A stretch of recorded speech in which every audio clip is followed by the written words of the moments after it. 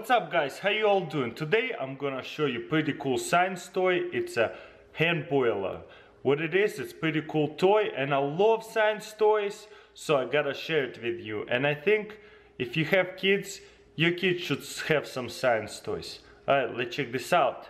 So here's what it looks like. Glass bowl on the bottom, glass bowl on top, liquid, and it's connected with this little pipe, and it's all glass. It's awesome. What happens if I grab it to this bowl and hold on to it?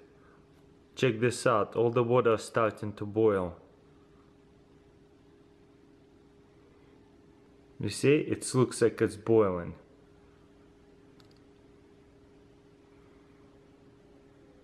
If I grab it by the top, all the liquid gonna go down and it looks like it's boiling on the bottom.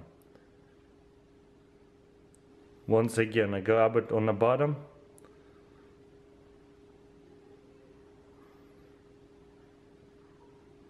All the water transfers to this bowl. Pretty cool, huh?